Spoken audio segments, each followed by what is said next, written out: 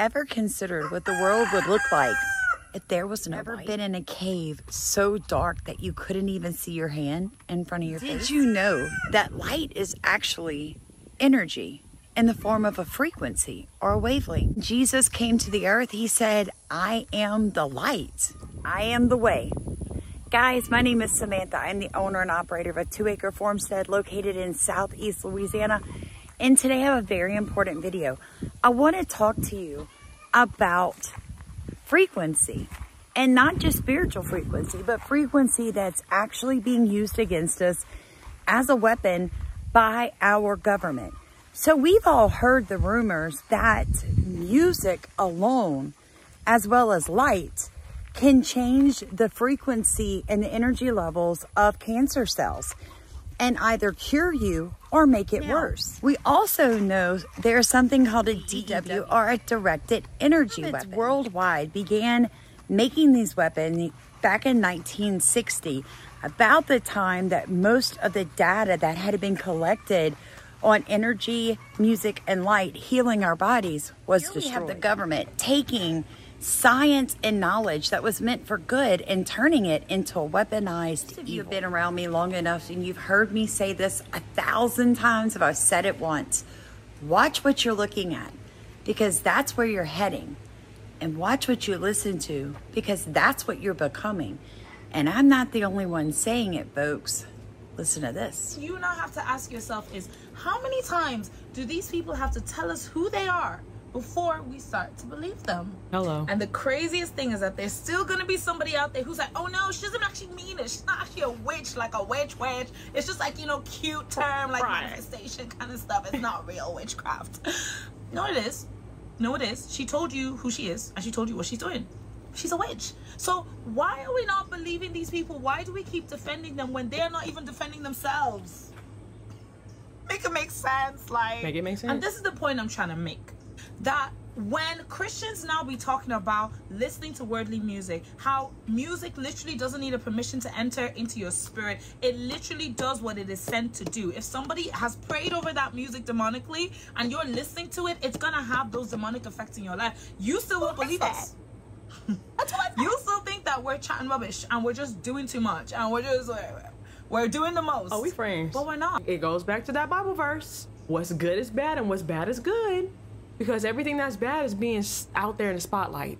But everything that's good is being shunned, and you're a nerd, and that's corny, and that's stupid, and that's dumb. Our most popular musicians are telling us that I worship Satan, that I'm a witch. They're worshiping the dark frequency and the dark light.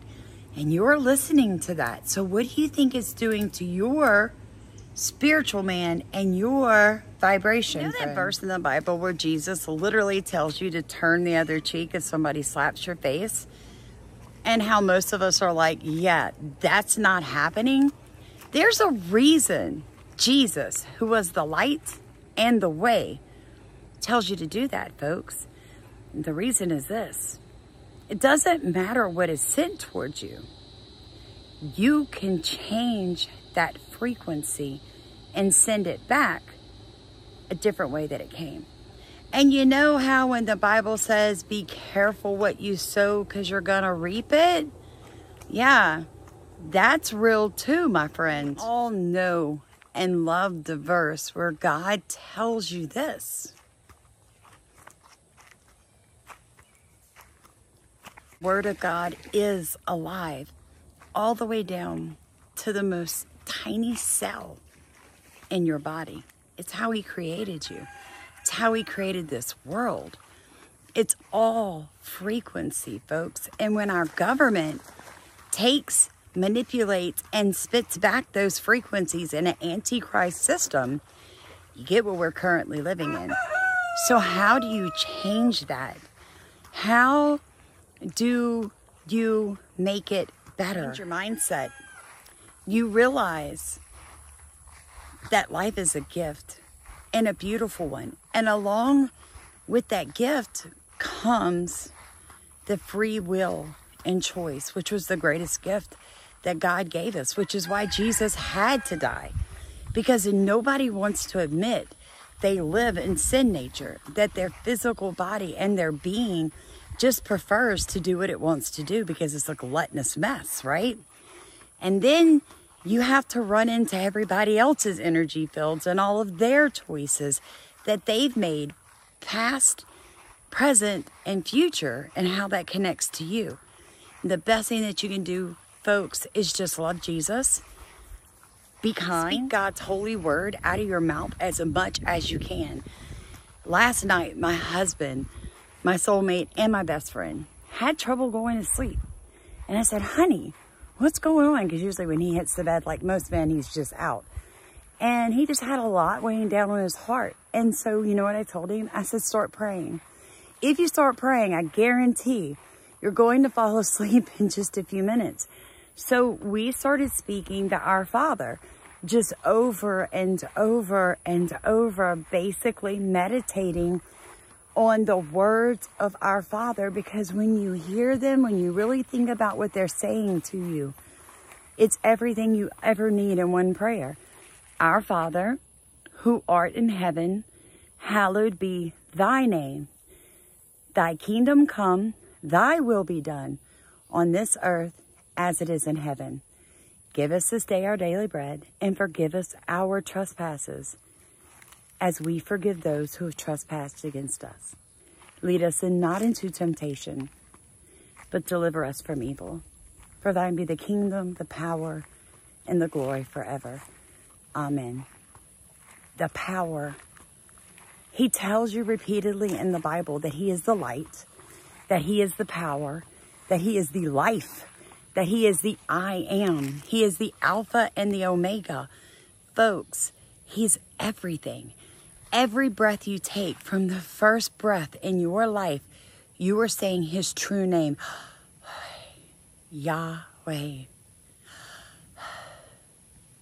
From your first to your last breath, you're going to speak his name. Remember, most music, even Christian music, because it's secular, guys, it's been bought by the world, is made to make you feel worse. There are 4 powerful frequencies you need to listen to. Frequencies are sound waves hidden inside music, and it can actually affect the way you feel. That's how music is able to make you sad or turn you up. But the problem is, most music is made to make you feel worse. It's an actual sound in the track that you don't realize is there that is fucking up your entire frequency. So it's very important to know these frequencies so that your energy is not affected negatively. And I don't think I could say this better, but I think we all know something's coming. This whole scene right here was straight up explode by a nuke. That's why it's called Nuketown. But when I was playing it, I just thought it was so weird how it said 2025. It was almost like it was subconsciously programming me. And on top of that, I already felt weird about something happening around 2025 because it just sounds like the middle. Or it just sounds like something is bound to happen. Like something's gonna shift in 2025. That's what my spirit been telling me. So did they put this here for subconscious programming? Because I really do think that something will happen in 2025 that'll shift the collective. And this is what my spirit been telling me. Like, for some reason, I know this. Like, I bet money on it, like, for real. I don't think it's gonna be a nuke. It's definitely gonna be something crazy though. Something that's gonna shift the collective. I definitely do feel like they made this map to subconsciously program the collective though. The people that was playing Black Ops 2. I've been telling you guys, something wicked this way comes. It's like a bad moon rising. We all know that they're using the frequencies with the 5G towers, your cell phones, all of that, to manipulate your emotions and your physical body. They're making you sick. How do you stop it? How do you change it? One is just plugging in. Another is doing the tower busters that I've shown you guys on this channel before. Look that up, tower buster. You can build them with just materials lying around your home, and it will help disrupt the frequencies that they're aiming at us. Those who hope in the Lord, we will renew their strength. If your entire body is made up of cells that fire with electricity and you grow tired, what do you plug into? I've had someone comment before, where in the Bible does it talk about your spirit man? I'm simply talking about your holy, okay. We serve a Trinity God, the Father, the Son, and the Holy Ghost. You're made in representation of that. Your physical body, your spirit, and your soul. So when I'm talking about your spirit man, folks, that's all I'm talking about. Is the spirit within you. Connecting and plugging in to the Holy Spirit. And renewing your strength. So take that literal. God saying, hey, I'm a huge generator, dude. And I'm here. I'm available. And all you need to do is walk up and plug in. Just plug yourself in and renew yourself, and you will run and not grow weary. And you will soar like an eagle and not grow tired. He has given you everything that you need to successfully walk out the physical end of your journey, folks. And just remember, Jesus died on that cross just for you. It doesn't matter what sins you committed. If you bring them to him and ask his forgiveness, they are forgiven, forgotten. And the next time you bring them up to him, he's going to be like, I don't even know what you're talking about. I don't even know what you're talking about. And you can ask forgiveness for anything you've ever done in your life. He didn't die on the cross just to forgive Miss Susie for cussing on Sunday morning. He died on that cross for any and every sin, because they all weigh the same amount to him. We love to forget that. We love to think that one sin is so much greater than another. But in God's eyes, any sin keeps you from his presence. I love you guys so much. If you'd like to support our channel, there's a way in top you can. I have reapplied to be monetized. We will see. We will see. You guys know I've been trying this repeatedly. It's my third time. We'll see. I had to delete over 100 videos and shorts, so who knows? Who knows? But I wanted to tell you guys, I was waiting for Leslie to come online so we could work on the book, and I just was thinking about some things that we've been dealing with, and I thought, you know what? I need to raise my frequency. I need to praise. I need to work myself up. You guys, I tell you guys that all the time.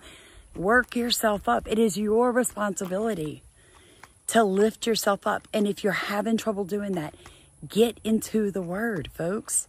That's what the Bible's for. And if you can't get your hands on a Bible, start praying Our Father in your head, or just thanking him, praising him, speaking in tongues, jumping up and down in your house, whatever you need to do. Plug in. Plug in. Hit the like, comment, subscribe, share this video with somebody who's going through something, who might need to raise their frequency. Love you guys.